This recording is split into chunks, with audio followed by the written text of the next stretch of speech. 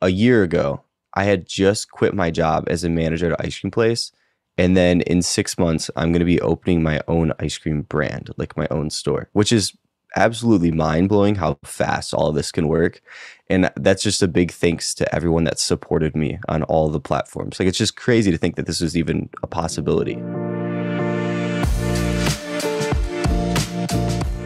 That's the voice of Dylan Lemay. You might know him as that talented ice cream guy with more than 11 million followers on TikTok. But did you know he's from right here in Metro Detroit and about to take a big step forward with his own ice cream shop? I'm Jer Stays, and on your Daily Detroit, we're catching Dylan's story and maybe some delicious tips and treats along the way. This is episode 901 of the show for Monday, January 10th, 2022. Dylan Lemay, welcome to Daily Detroit. Hello. Thank you, Jer. Of course. Now, if you've been on TikTok, or as some of my older friends say, the TikTok, because, here in Michigan, it's the something, or I'm surprised it's not TikToks like Myers or Ford's. It probably happens if we're being honest. So I guess I'll start at the very beginning. You're obviously local. You're from our region.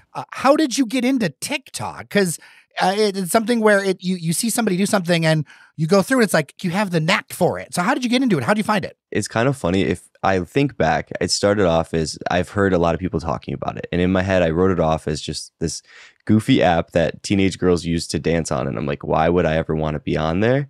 But then as more and more people kind of crushed that idea in my head of it, I just was like, whatever. I'm bored. I'll download the app. And then I got hooked because I was like, how are these videos going viral? Why are millions of people seeing this one goofy video? Why does it work like that?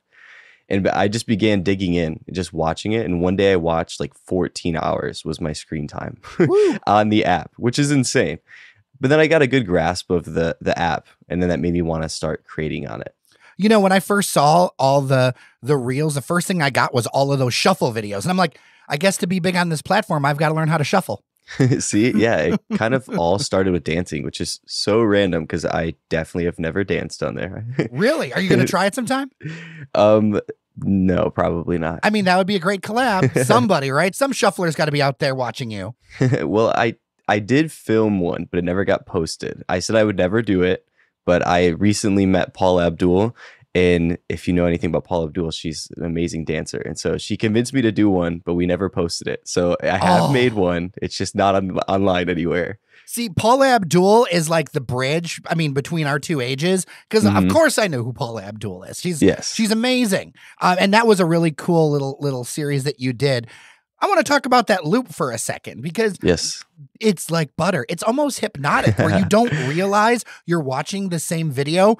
How much effort does that take? And when did you find that that was the sauce? It kind of came back to me when I was a kid and I watched Vine a little bit. There was a creator named Zach King, and he's like almost like a magician with his loops and just the way that he's very creative with his videos. And when I got on TikTok, I saw somebody do a loop, but it wasn't quite what I wanted. Like the loop left me wanting more. Like it was good, but it wasn't what I wanted. And it brought me back to my memories of Zach King on Vine. And so then I started trying to make loops. And at the beginning, they were okay. But then I began to just refine it. And it became my favorite part about creating. Every day it was like when I go to make a video, I had to think through that loop. And it was such a fun, creative challenge to make it so that, like you said, it was nice and buttery and would trick you. It hypnotic. Like that was my goal. Now it's easy because I have all these methods that I've built out. But at the beginning, it was a very big challenge. There were days where I'd literally sit and talk out loud to try to think through how I could craft this to be confusing for everyone. One of the things I've learned over the years is that constraints breed creativity. Definitely. So I got to get into a little bit of the local topics now so people know you're from Wayne County, right? You're from this part of town or you live there now. Yeah. So, you talked about how I started with content, but if we really want to talk about how I got started with content, it's really like pulling it all the way back to when I was 15. When I was 15, I started working at a Cold Stone in Taylor, actually. And I worked there for about a year. And then I actually switched over to one in Allen Park. And I worked there until I went to college. But that's really where it started because all of my content kind of has been based off of my job with ice cream. And so thankfully, as I grew up locally here, I was able to be connected with all those ice cream shops. And so once I moved back, I kind of reconnected with my old ice cream shops that I worked at when I was in high school. But then I also created this whole new network of all these different local ice cream places that I get to go to and make videos. How fun is it to support other local businesses? Oh, it's my favorite thing. I mean, it's great. Like I worked with a bunch of franchises for years, and there's like a good feeling from helping out franchises, but there's just something very special about helping out like a family that just put so much effort and years and hard work into something, and they don't have a huge marketing budget. Most of them don't even have one at all. So you just go in and help them in any way that you can. And it's crazy to think of how much of an impact you can have on these people. And it's just such a fun relationship to cultivate, and it helps everyone. It gives me content. It gives my viewers something enjoyable. It gives them some publicity, and then it just unites the whole community together in such a fun way because we're all passionate about where we're from. We all love being from here. When people forget, most of the jobs in any area, they're from small businesses. They're from local places, grinding it out and making it work. Definitely. Yeah, it's great. It's one of my favorite things. I'm so thankful for it. Now, I'm kind of an adventurous guy when it comes to food. And so when I go out to a new ice cream place, because I always encourage us on the podcast, go somewhere you've never tried before, stretch your legs. What is your biggest advice for someone ordering ice cream? Like if you're going into a new place, you're going somewhere, like what is your advice for like feeling a place out and trying it? Like what would you do first? Yeah, I think it depends on the person. Because working with ice cream for years, I've understand that there's usually like that person that they like very basic things. So it's always okay. Don't feel pressured. If you like vanilla, just get vanilla. It's okay. Where no one's going to be upset with you because you don't get something crazy. But like you said, if you're an adventurer like you, Jer, the best thing to do is I think just really look through their menu. Especially nowadays, ice cream places are trying to be very original, and they're trying to be creative and think of fun new things to do. So most places nowadays have a couple signature things that are fun and different. And if you can't figure that out from the menu, just ask. I mean, most places are always trying to help the best that they can. So like one of the places I go to locally here, they have a lot of fun things. Like they like heat up a donut and they'll fill it with ice cream, or they heat up Eggo waffles and fill them with ice cream. And never in my life would I thought I would eat something like that. But once I tried like it inside of an Eggo waffle, it is so good. Like I 100% recommend if you've never ate ice cream with an Eggo waffle before, just even do it at home. Like it's so good. I'm literally going to go downstairs and do that after this interview. Like Seriously, that's going to be my lunch. Honestly, it is that good. Like you'll never go back. Like toast it up nice and good, put some ice cream on it. So good. And that's the thing. Like if you don't like something, you can always try something else. Right? This isn't like a big long-term commitment. I also find it's good to experiment so that you know what you like. So you kind of know where your boundaries are so that you can, be open to trying different things. Definitely. And you can always ease into it too. I mean, say like I just said, the waffle thing. The waffle might be out of your comfort zone. So then just pick a flavor that you're used to. And so it's like a little bit of both. You're like taking baby steps, just have fun with it. No one's forcing you to be too crazy. Like just go with whatever's comfortable for you. Okay. So since you're around here, I've got to ask, what is your favorite food around town that's not ice cream? Oh, that's so tough.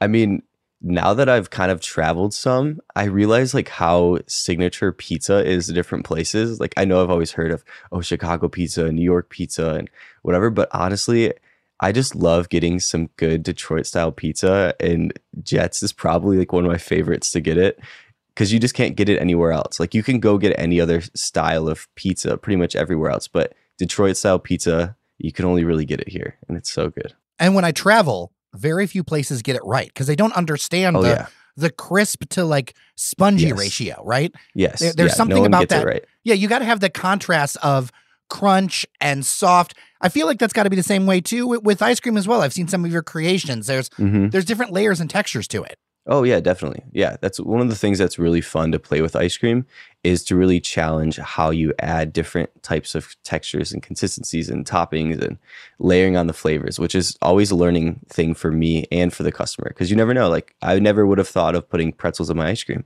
but then one time that was a thing, and now that's one of my favorite toppings to put in ice cream is pretzels. Oh, that salt-sweet combination is great. Oh, it is so good. One of my favorite cookies is the Avalon chocolate sea salt. Which kind of puts really the two together, and that's a really nice combination. So the reason we're here, the news peg is there's a shop coming. You're going to be doing this thing in New York. I mean, how did like TikTok to shop? That's a move, man. It's pretty crazy. I mean, if we think a year ago, I had just quit my job as a manager at an ice cream place. And then in 6 months, I'm going to be opening my own ice cream brand, like my own store, which is absolutely mind blowing how fast all of this can work. And that's just a big thanks to everyone that supported me on all the platforms. Like, it's just crazy to think that this was even a possibility. So what's the name? The name, it's Catchin' Ice Cream. And if you've never watched my videos, it's probably sounds really confusing. But one thing that I've done a ton since making content is learning how to be really good at throwing ice cream. And so your part of the role would be you'd get to catch the ice cream. So catching ice cream. And it's kind of fun. It's a play on words, you know, because then catching ice cream, it's a sentence. So we got goofy with it. We wanted to pick something that was fun and different and challenged your thoughts while you thought through it. But it also makes sense for what I do. Well, and you're not open yet, correct? That's still coming together. Yep. It should be open in the summer. All right, cool. So what have you learned in this journey that's different than working for somebody else? The biggest thing that I learned so far is just ask for help when you need it. Especially right now, it's like all these people are working with me and everybody's trying to help me accomplish my goals. And I'm doing a lot of things that I've never done before. I've never had to look through contracts and leases and all these different things, but there's so many people around me that love me and they're trying so hard to help me accomplish my dreams. And so I just need to ask for help when I need to. So how did New York come together? I mean, the Big Apple, the song says, if you can make it there, you can make it anywhere. Yeah. As I thought through things, I totally could do something locally here and it would be great and I would love it. But when I looked at my largest amount of following, it was in the Northeast. It was in the New York area. I was like, if I do this, I really want to just try to go all out. I want to try to push it to the most because then I know that I can do everything else because this is going to be my biggest challenge, which would be so fun. As I went through, I looked at different places. New York is in the same time zone as home. So that's comforting for me because then I can visit family and talk on the phone and everything. It's not going to be a bother. But then also it's close on a flight. So I was like, okay, that's cool. That makes me feel comfortable because then I'll be close to home. But then when it came to my followers, this is where the largest portion of them are. Also, this is where they can have the quickest access to me. So it's a huge population, but public transportation in New York is so streamlined. There's so many systems that make it easy for people to get there quickly. And there's also a huge amount of tourism, not just in the United States, but also international. So I have a lot of international fans as well. Like one day I was walking through Times Square and this kid came up to me and was like, hey, can I take a picture with you? And it was super cool. And I was like, hey, where are you from? Expecting him to say a state. And he told me he was from Sweden. And I was like, wait, what? And Wow. he was like, yeah, I'm from Sweden. We're just on vacation. I was like, this is crazy. What in the world? Who would have thought? So just moments like that are what I'm most excited for. I figured New York City is going to give me the opportunity to connect with as many people as possible. That's one of the things I think a lot of people who grew up around here, they don't realize those things like the transportation and the tourism. Like it's so crucial to connecting businesses together and doing different things. Yeah, for sure. And I love this area. And I think at some point I'll definitely do something here. But for this one, I was like, I have to think through what is best for my audience. And New York City seemed like the best option for that sake of connecting with as many people as I possibly can. Well, and it's a business decision, right? You've got to bring people together. That does answer a question I was going to ask. I was going to be like, so you're saying we got a chance. You're saying the door's open. We could maybe get one day. Yeah, I could totally imagine it happening. But in the meantime, I have so many like amazing relationships with ice cream places here too that I do stuff with all the time. So at the very least, you'll see me in local places here. I do events with them. I give away free ice cream sometimes or just come work with them and do little meet and greets and different fun stuff. So there's always something locally that I'm doing. So where in New York is this going to be? Yeah, so it's going to be in a part of New York called NoHo. So it's like lower Manhattan.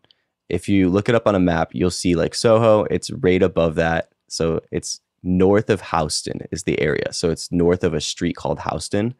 It's in a very fun, like bustling, very like young, fun energy area. Everyone that I talk to that lives in New York, they're so excited because they're like, you got the perfect spot. It's going to be amazing. They're so stoked. And I feel like that could be a good template for, some of the up and coming and bustling areas here in Metro Detroit. One day, I'm crossing my fingers over here. I'm a homer. I apologize. Sure. I have to be a homer. No, I'm so excited. That's one thing that was fun is I moved away for college and every time I'd come home and I'd bring friends with me, I'm like, I have to show you Detroit. And I would just be jaw dropped every time I come because even Taylor, I mean, every time I come back, everything is improving so much. Everything is just, we're getting tons of new business and tons of new like things are just building up. It's so exciting to see it. It makes me so thankful and so proud to be from here. You know, it's a little gem that's really starting to like do some things. You know, you got that downtown Allen Park right there, you know, with like the city coffee shop and things like that. There's all kinds of things. You just got to keep an eye out and look for them. So Dylan, obviously there's going to be a lot of people who already follow you, but if people are listening to this, learning about you for the first time, where can they go? I'm on most platforms, but TikTok is Dylan Lemay. YouTube is Dylan Lemay. Instagram is DJ Lemay 2. And it's also DJ Lemay 2 on Snapchat. So you can find me on pretty much everything that you like to go on. Well, Dylan, I appreciate you making time for me. And I promise you, I'm going to find a way to say hello in New York later this year. Amazing. I can't wait to see you. And make sure that you try that ice cream with some waffles for lunch. I'm on it. Before I let you go, thanks to Meat Tray Nate for a very kind review on Apple Podcasts. Glad to have you aboard. He says it's a great local pod and wrote, quote, I tuned in for a DCFC segment, and once it ended, I just let a bunch of older episodes play. They cover so many topics. It's informative, entertaining, and short enough to listen to every day. I'm glad I found you guys. Well, thank you, Meat Tray Nate. Also, thanks to our members at patreon.com/Daily Detroit for supporting our podcast and newsletter. With that, I'm Jer Stays. Take care of each other, and I'll see you around Detroit.